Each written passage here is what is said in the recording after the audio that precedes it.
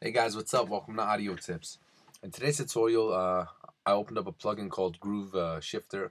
I'm basically going to talk to you guys about it, show you guys what kind of options it has to offer, and show you guys, basically talk to you guys about what kind of effect you guys can get out of it.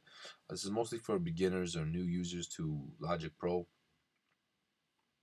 What I want to do is, I know you guys are not really familiar with the software, so I'm trying to show you guys where to find them and what kind of plugins do what, and basically just get you guys a little bit more familiar with things.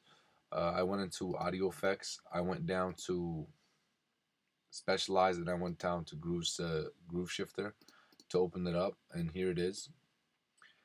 Basically, what it does is it basically shifts the groove inside the song.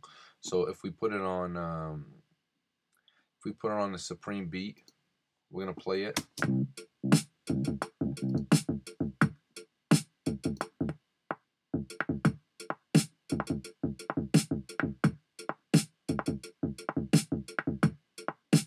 Can you guys tell the difference? Put in grid 116.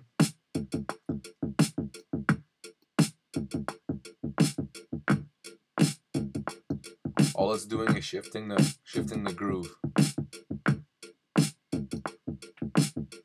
If you guys can get on a certain instrument and it does something real cool to it, see, this is not on, but 1/16 is on.